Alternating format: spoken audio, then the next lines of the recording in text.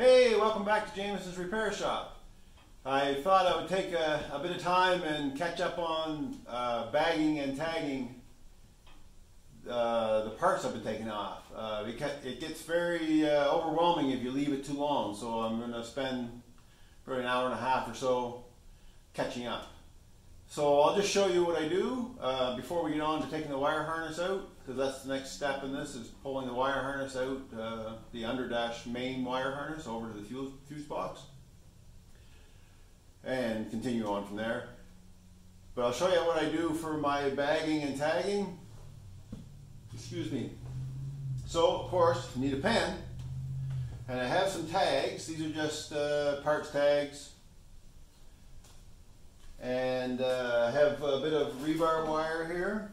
I like using that on the bigger parts. Also parts that are smaller, that are not a lot of strain on the tag or whatever, I'll use these zip ties, small zip ties. I got a couple of different lengths of bag sizes, the little ones. I got like these two different ones, like here, this size and this size. I don't know if you can see them or not, but they're not big bags. Plus I use just Ziploc freezer bags. The only thing with a lot of these bags, they aren't UV rated, so if you're putting these outside, which I don't recommend anyway, but if you are, these will fall apart probably. And I have the large freezer bags, and I just have the medium-sized freezer bags. It seems to be good enough for what I'm doing.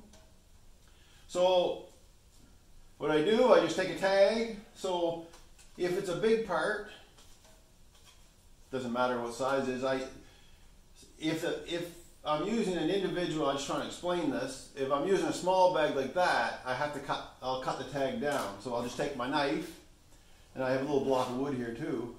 So I'll just slice a piece off the big tag, because you don't need to write that much on these things. And then I'll cut them down into smaller bite-sized pieces, we'll call them, that fit in the small tags. And I still have this for tagging a larger part. Anyway, so right now we'll tag up the heater control, just as an example. So I'll just take a tag, and I'll use this partial one. It's not a big deal. This will be going in a bag, because I want to keep it from getting scratched up any more than it already is. So I'll be putting it in probably one of these bags right here, if it'll fit, which I think it will. If not, we'll go to the bigger bag. So then what I do is I start out always with 65 T-Bird, just like that. And this one here is heater controlled.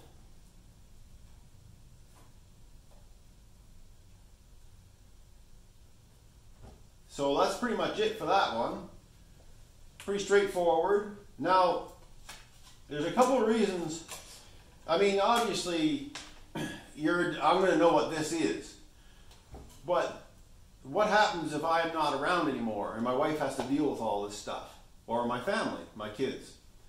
What this car becomes then is just a pile of junk and a bunch of parts no one knows where they go. So I intend this to be a toe tag project for me. I don't ever intend to selling this car. This will probably go with my estate, or whatever, passed on to my wife or whatever it is, this car, and she'll deal with it, or the kids. So it's a toe tag project for me. But if something happens to me prematurely, I hope not, but you never know, by labeling everything and tagging everything, my estate or my wife or my kids can say, okay, we have this project car with all the parts, they're all labeled, here it is. But other than that, it'll just be a hulk of a car, partially finished or stripped out. Anyway, that's why I'm going into detail on all of it, because my kids and my wife don't know what these parts are. And I don't expect them to. So that's why I'm doing it in that detail, if that makes sense to you guys. Now these will be all centrally located, and I'll also show you on the small parts that I don't want to get crushed and stuff. I have these bins, and I've marked keyboard, engine bay parts. And every part in here is either in a bag, and whether it's in a bag or not, it's still labeled. So I have two of those bins already started, for the engine bay. So 2 engine bay bins.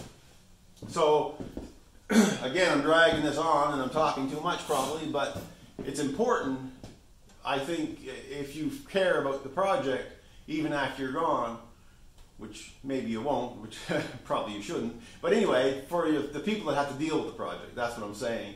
That they have a means to say, okay, all these parts came off this car, here it is, but I want more money because this car is complete, just needs to be restored. If it doesn't, this car will go scrap, where I got it from, basically, in the scrap pile. Anyway, let's get on with it. So, I will take, just in this one, I'll just use a little, one of my little straps, my tie straps here. There's a hole right there, a nice juicy little hole to put that into. Oh, got my glasses on, I can't see the tag hole. So shove that on there like that. Tighten it up. Now this won't fit, like I say, I'll put it in another one. And I don't do this to all the parts because not all the parts need to be protected like that. So that one doesn't fit in there very comfortably, so I'm not going to force it. Some parts, like the engine bay parts, I didn't bag everything because they need to be all reconditioned and stuff. This one here is in pretty nice shape and I don't want it to get any worse. So I'm going to put it in a bag and then I'll put it in my bin that is for interior parts, which is down here. And I'm going to have more, I'm going to have probably a couple of those interior part bins. So that's it. So I'll continue on with this, and then we'll get into the car.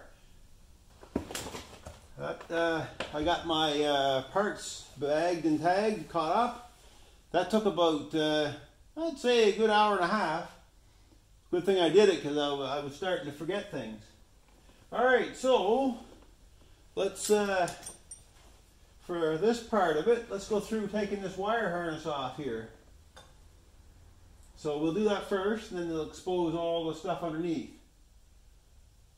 So I have a 7/16 on my drill, and I chucked up a adapter for a 7/16 bit, so we might as well go at it. Doesn't really matter where we start. We'll do it right here, I guess.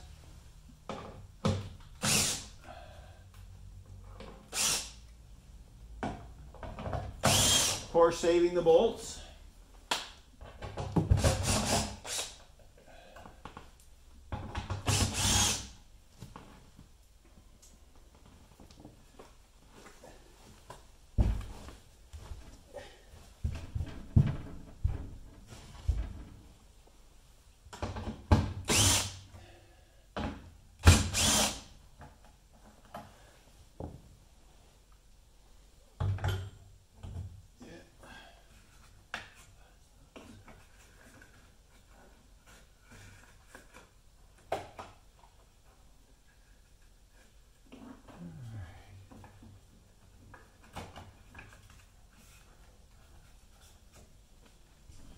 There's some clips holding it in, like here, that aren't 7/16, so I'll switch it out. I want to keep this all together, and I think they're the same up under there. They're not 7/16.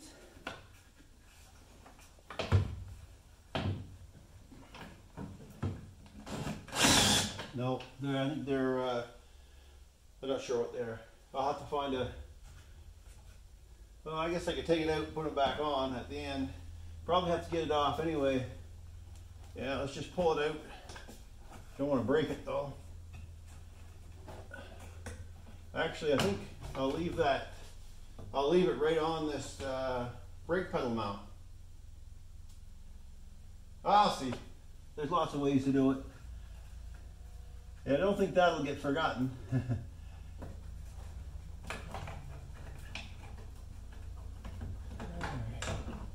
So some of this, I suspect, it goes out to the door here, and it seems to be all one piece harness. So I'm not sure where it comes apart, but there are places to take it apart.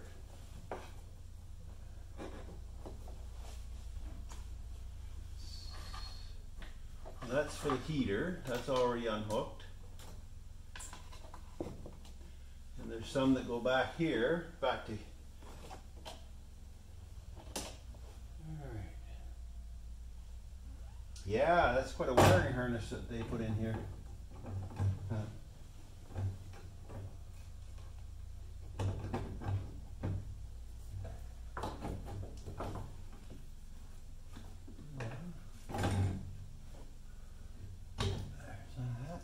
Unclip the, there's a little relay right there. I just unclipped it. Nice soft rubbers.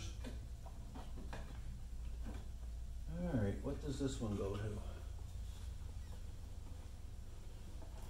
Like all these go lead right back to the right to the fuse box, obviously. There's the park brake wire, I believe. Nope, that goes down to the dimmer switch.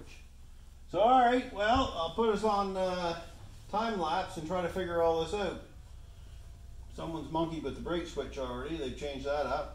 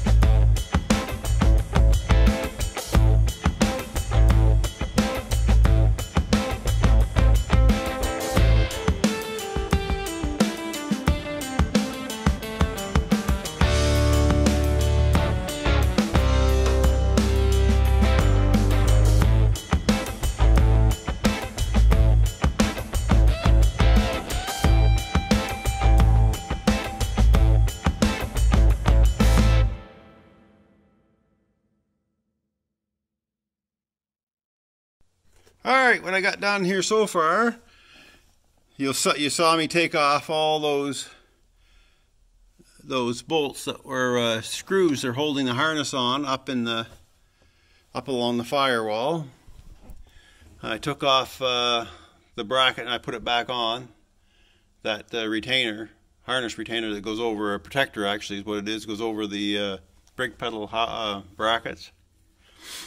Now it goes out, continues on out to the door, so I'm going to have to move the car aside a bit and get that door open some so I can get the harness out. Actually, if I get on the other side, since there's no fender on, I might be able to get it off from there, because this is what I'm after here, is this, get this horn off and get the power window cables, or yeah, the power window cables up through. And then also there's the courtesy light wire as well. And I got all these plugs off here, and they all are in really nice shape. I'm really happy to see that, because there's nothing worse than dealing with corroded electrical stuff.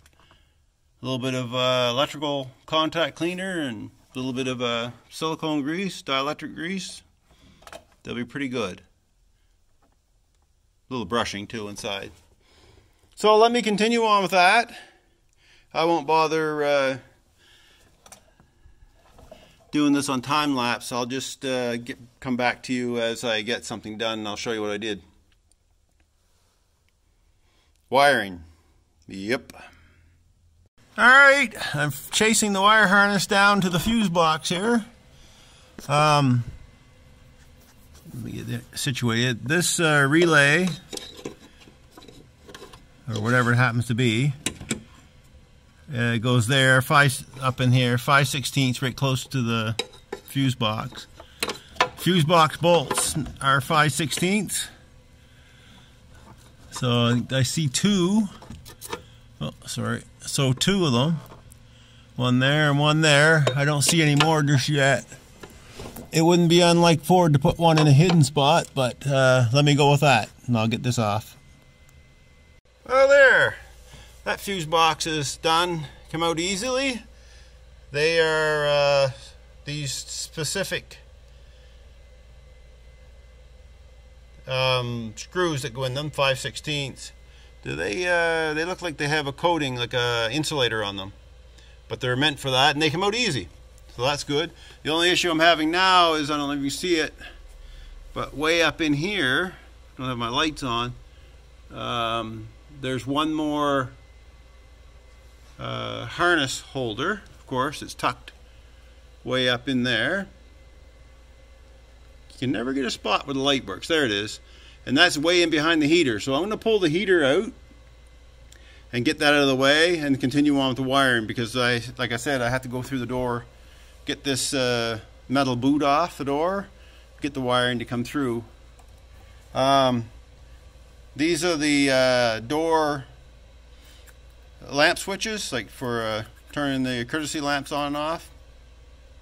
And they just plug into here in these little bullet style, these male bullets connectors. Probably need to replace this, but who knows.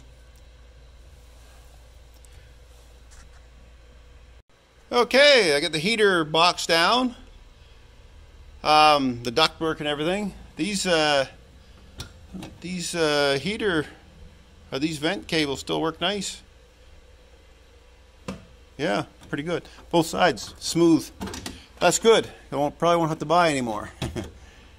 So yeah, back to the heater box. So when I took the engine out, I removed a bunch of the outer nuts, and I think for the heater, yeah, they're right there. I kept them there. There's 4 of them, unless I lost one, but I found 4 that I know of.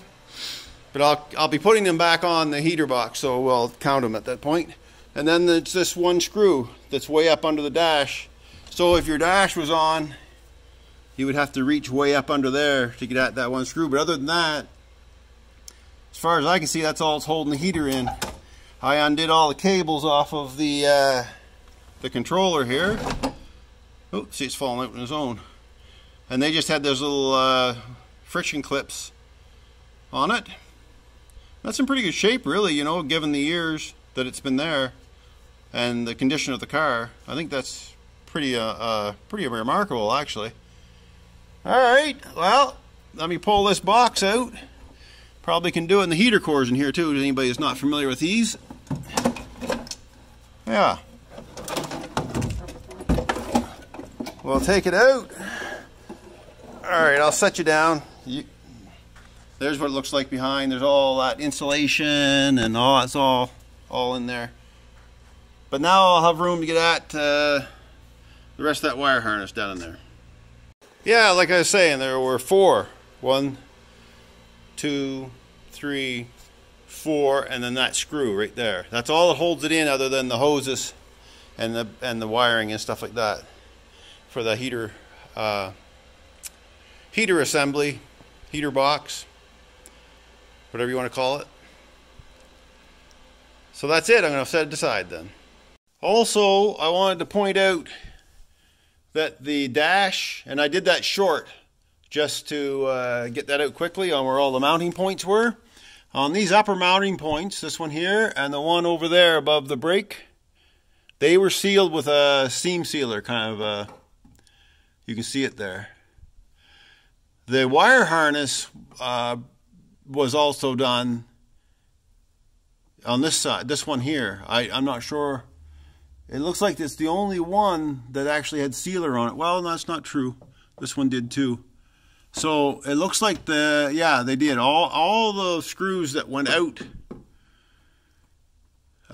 side on the wire harness, and that, with the exception of the two you get through the radio hole, which is odd. There were no signs of any kind of sealer on them, which I think there should have been. So I just wanted to point that out, that there are sealers used in the mounting of the dash when you're going to remount it, and also the wire harness. Just a little fun fact. Alright, going after the wire harness cover between the doors. 5/16 again.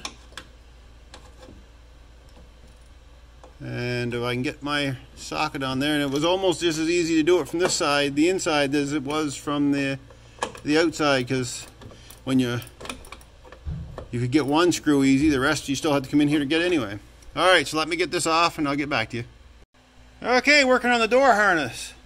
So right down in there, there's the window motor.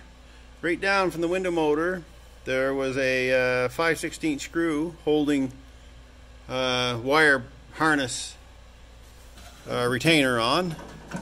Just one of those regular ones. I think it's a regular one. Anyway, when I get it out, I'll show it to you. Anyway, I had to put a universal on to get at it. So it doesn't. There's really no direct line of sight for that. Anyhow, I got it out. So also, while I got you here, show you what I did with the boot, metal boot for the outside here. So I probably could have risked it and taken it off. So I took the 3 bolts out, and then I just bent those tabs up and pulled this center out so I could release the wiring. Figure it's quicker to do that than all the rest. So now I'm just pulling the wiring through. If it'll come, it'll probably catch on a few things like most cables do. Here she comes. That's for the power windows. One thing about cables and water hoses, if there's anything to catch on, it'll catch. So let me go look, see what's going on. Anyway, I'll pull that through and then get it through into the car. Alright, there's that clip I was telling you about that went through this, the 5/16 was on. But I have to take this off to pull it through the hole in the door. That's what was holding me up. Alright, there's the fuse box and harness on the passenger side out, door harness on the passenger side out. This will go through all the way, through the door jamb, through the door, through that apparatus, and then there's through the boot and into the door for the power windows, and then there's this rubber boot that sticks through from this side out. No problem. The courtesy light ones, it comes out, it unhooks from the harness, and it comes out this way, and then this end goes all the way through, in through the door, and comes out through this hole here. So that's how you do that. So one, and the plug and everything does fit through this hole here, but this one here for the courtesy lights, this particular this boot here, just so you know, has to come out this way. If you put it in the other way, I guess you could do it, but then you just have to do this one too. So there's no point. So one goes one way and one goes the other. So that's that. Let's have a look at this fuse box. A little rusty on the back, but let's take a look inside if I can get that swung away. Oh, look at that. Man, that's a nice shape. I have to say, I'm quite impressed with how good the electricals are so far, because I was expecting this to be, of anything in this car, I thought the electricals would be the worst, because nothing worked on it when I got it. Yeah, clearly all this stuff needs to be cleaned up, but there's very little corrosion in there. Anyhow, put that screw back with it so I don't lose them. I'll continue on. So over to that side. I think I might be able to do it without moving the car. Alright, hang in there. Alright, I'm over the driver's door, And I just took that out of there. That just comes through from the back side into that hole. I didn't mention this retainer that's on this. And they just pry off. I think I just have a tack thing here, but a trim tool will take them off too. They're just press fit. It's not really big enough to get on it. It's coming out. And there's this one here in order to, I think there's another one. Yeah, that retainer that was up there, I had to take that off the harness to get it through the hole. But this one here, I don't think you have to. Alright, let me get this out. I just wanted to show what they are. Obviously, I'm not going to get that off that easy. I don't have my proper tool with me.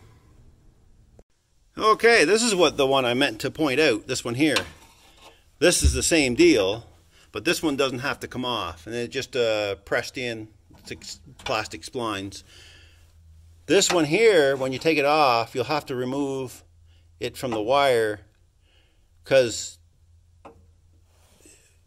you have to separate those when you take them through, because one goes through the kick panel and the courtesy light comes the door jamb area for this though. That comes through on the body, and this one comes back the other way. So you have to separate these two. I'd say there might have been some problems with the driver's side power windows. She's pretty gnarlied up there. I guess that's from bending on that metal boot area. Anyway, so I'm just tucking that back through. Okay, there's the wire harness out. The underdash firewall harness. Not the underdash for the dash harness, but the underwall, the main harness. That's her there. We'll set her out here on the floor where we can see it all. Not that it matters. There. That's her. Now I'll bag the screws and I'll tag that all up. Okay, there's I forgot to mention the wire harness that goes down to the dimmer switch. So it goes through these two retainers. They aren't closed, they're an open retainer, so that you can just slip the wires out over them. And there's the old dimmer switch. It's beat because the harness was corroded right off of it, which is not uncommon. So that's the harness for, like I said, that's the complete harness and how it gets out.